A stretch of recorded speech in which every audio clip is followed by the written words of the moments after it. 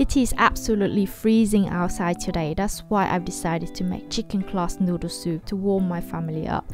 First, you will need to roast onion, shallot, and ginger to enhance their fragrance. Let's cook the class noodles and remember to rinse them in cold water to prevent them from sticking together.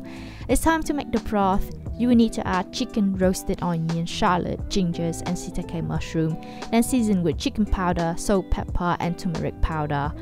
Remember to skim off the scum to keep the broth clear. And ta-da! The broth is all done. Let's take the chicken out to shred them into small pieces.